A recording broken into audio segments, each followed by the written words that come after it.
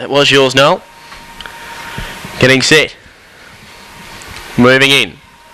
3:20 about Baluch, box number 3.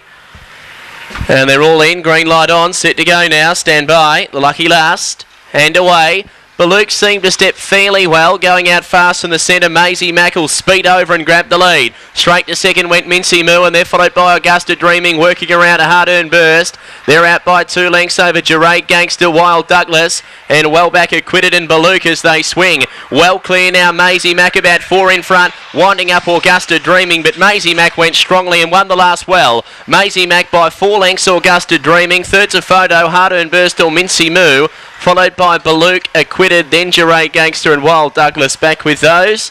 Run to race 12 we'll have shortly.